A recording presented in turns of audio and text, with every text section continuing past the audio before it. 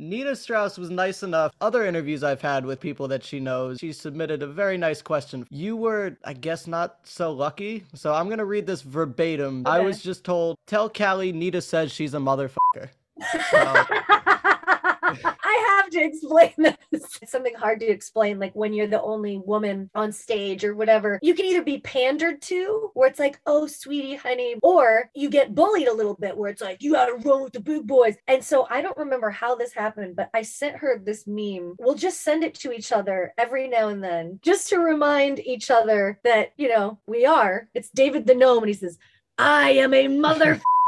Because it's basically just saying, like, we may be small, but we are mighty.